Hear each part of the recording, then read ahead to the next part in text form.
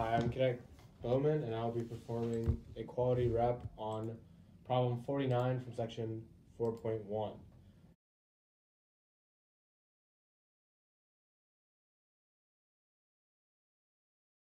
So as you can see here, the problem statement is find the absolute max and absolute min values of f on the given interval.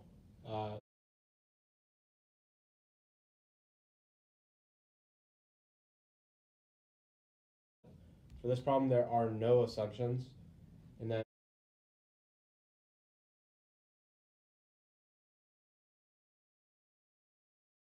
then formulation is just the given function. F of x equals 2x cubed minus 3x squared minus 12x plus 1. And then the interval we are looking for our absolute max and absolute mins are on -2, 3. And as you can see here, as graphed in Mathematica, we pulled it straight from there, and here's our graph.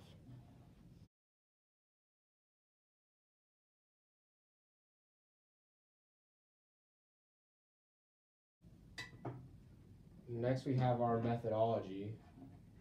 First we find the derivative of our function f of x, then use the power rule, sum difference rules, and constant function derivative rules, all found in the Stewart textbook with their pages.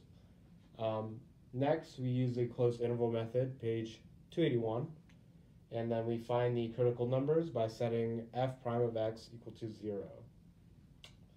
After that, we find values for f by substituting our endpoints and critical numbers back into our given function. Then step 3 of the closed interval method states the largest values of f is the absolute max and the smallest value is the absolute minimum.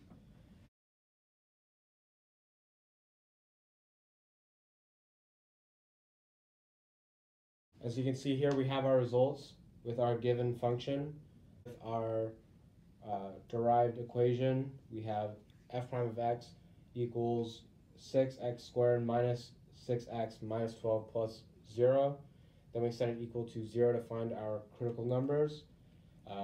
Then we factor out the 6 and then divide both sides by 6, which gets rid of the 6. Then we are left with x minus 2 times the quantity of x plus 1 equals 0.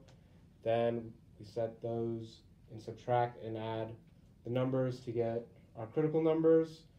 And then we plug our endpoints and our critical numbers into the original function. So now we have f of -2 equals -3, f of 3 equals -8, f of 2 equals -19, and f of -1 equals 8.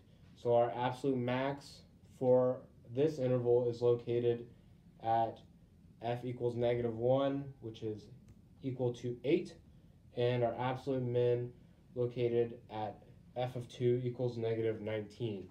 Now, as you can go back to our graph, as you can see here, we have our absolute max and our absolute minimum. Thank you.